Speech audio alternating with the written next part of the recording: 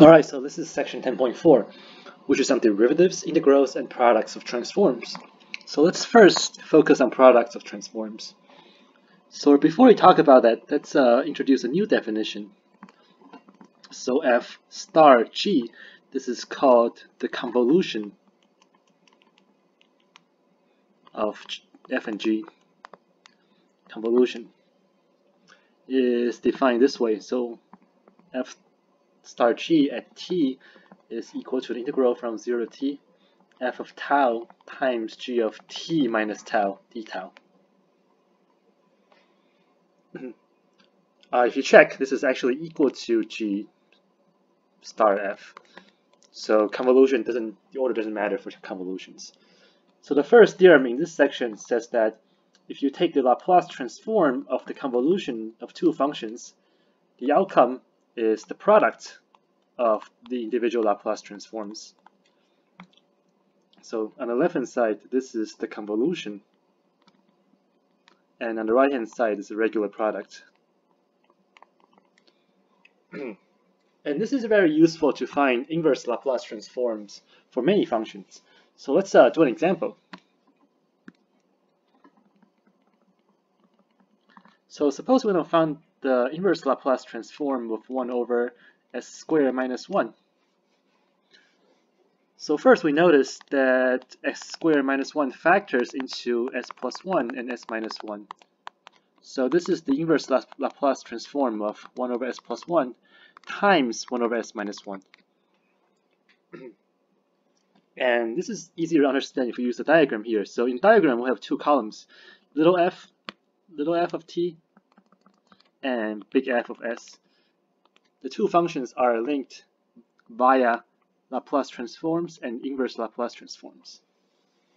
So the function we're thinking of is 1 over s plus 1 times 1 over s minus 1. We don't know the inverse Laplace transform of this function, but we know the inverse Laplace transform of the individual factor. So the inverse Laplace transform of 1 over s plus 1 is e to the negative t. And the inverse Laplace transform for 1 over s minus 1 is e to the t. So the theorem that we just introduced, because our function is the product of these two factors, then the inverse Laplace transform is going to be the convolution of these two functions. So it's going to be e to the negative t star e to the t. Alright, so let's calculate the convolution.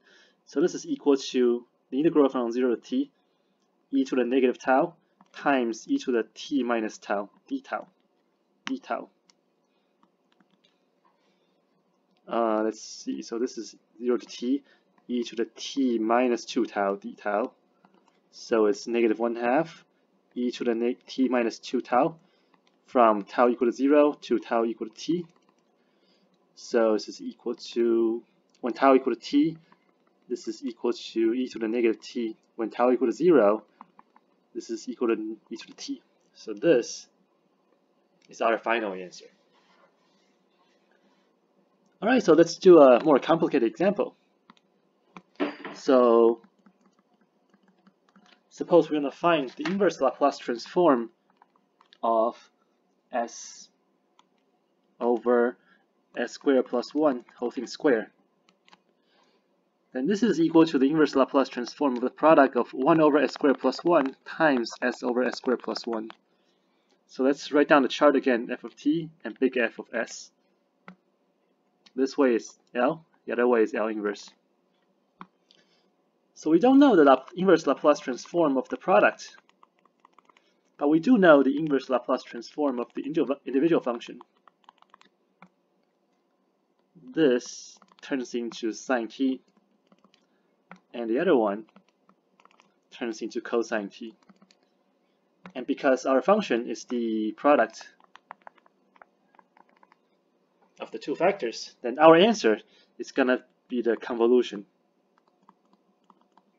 of sine t and cosine t. So let's calculate the convolution of these two functions. So this is integral from 0 to t sine tau times cosine t minus tau, d tau. Here we use the trig identity that sine alpha cosine beta is equal to 1/2 sine alpha plus beta plus sine alpha minus beta. Yep, that sounds right. Yep.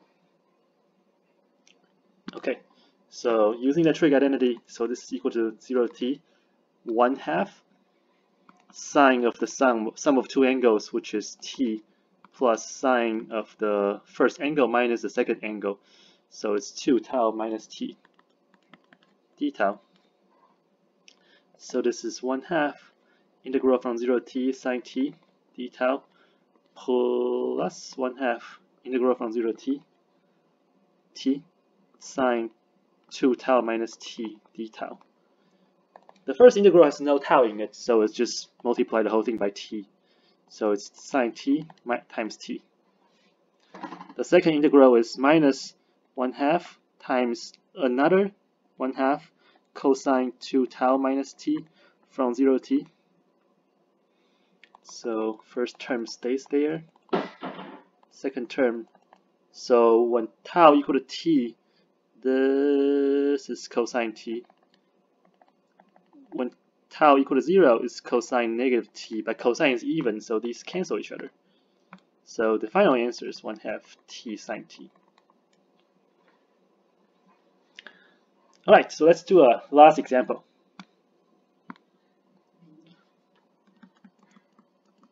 Suppose we want to find the inverse Laplace transform of 2 over s minus 1 times s squared plus 4.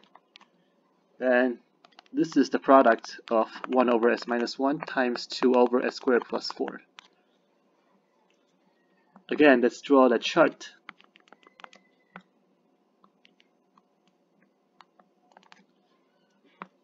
We want to find the inverse Laplace transform of the product, but we don't know the inverse Laplace transform of that function, but we do know the inverse Laplace transform of the individual function.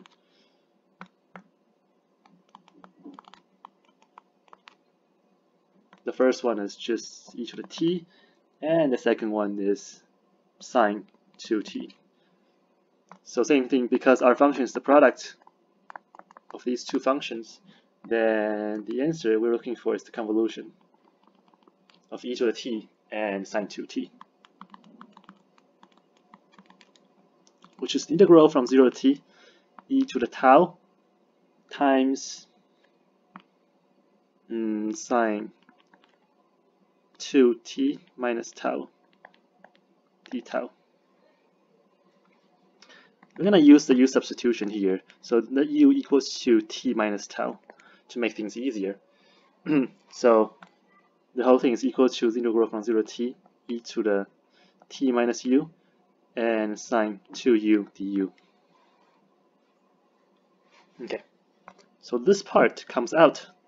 So this is equal to the integral from 0 to t with e to the t pulled out, e to the negative u sine 2u du. And if you look at the integral table, so integral table, at the end of your textbook, there's one that helps us to evaluate this integral. So it's number 50 at the end of your book, 49. So it says integral of e to the au times sine bu is equal to e to the au over a squared plus b squared a times sine bu minus b times cosine bu plus c. So we're going to use that to evaluate our integrals. So it's e to the t, and we want to take this whole thing and evaluate at 0 and t and take the difference. Notice our a is -1, b is 2. Okay, so when u equal to t, we get e to the negative t over 1 squared plus 2 squared is 5 times -1 times sine 2t minus 2 cosine 2t. So this is when u equal to t. Minus u equal to 0. So when u equal to 0, the outside is 1 over 5 times the first term is 0 because sine of 0 is 0.